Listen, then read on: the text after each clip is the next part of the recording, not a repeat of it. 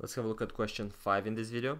So we have the Philadelphia Police Department, and he must decide how to allocate police officers between West Philadelphia and Center City. Now we measure the productivity of the police in arrests per hour. We have the data with the average product, total product, and marginal product, and we want to know how should this department allocate their police officers optimally. So obviously we would like to put the police officers in such cities such that they arrest the most, so that they reduce the crime the most. So if we have a look, for instance, if we have a look at the number of police over here, of course when there's 0 policemen, there's 0 arrests, so we should allocate something. Now if we go to the first 100 police officers, we can see that the marginal product, the additional change in the number of arrests is 40, which is also the total arrests, because this is the first result of the police. So the first 40 arrests of the police officers.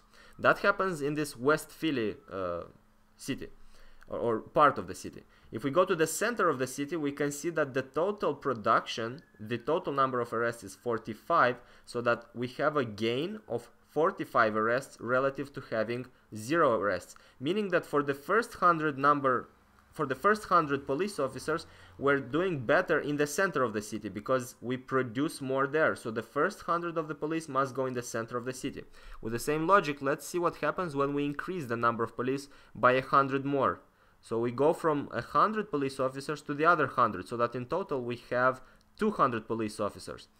Recall now that we're interested in the margin, because the margin tells us how much additional arrests we have.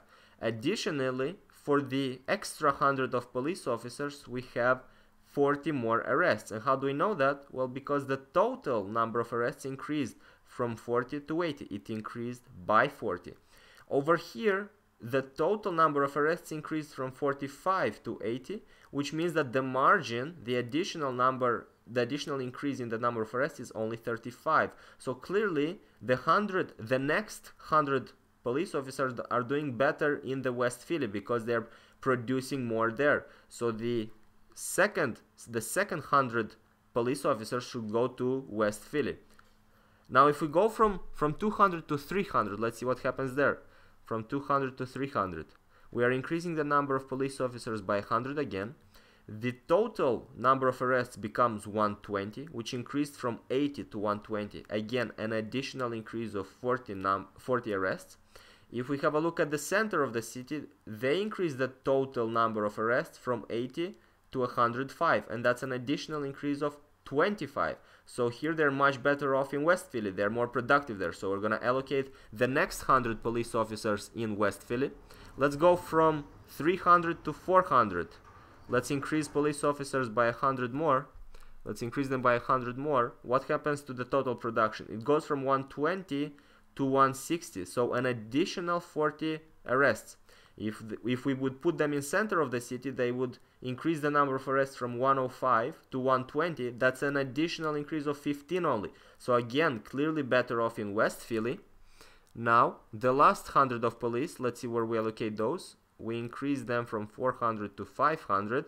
So the total production, the total number of arrests goes up to 200, which is an additional increase of 40 arrests.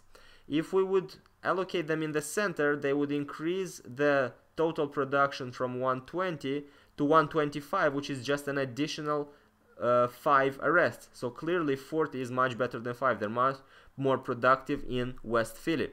So as a conclusion, what can we say here? We can say that the first 100 police officers should go to the center because they're most productive there.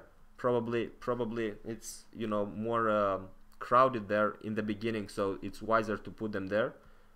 First 100 police officers should go to the center, but the other 400 officers should go to West Philly. Hope this makes sense, and we are done.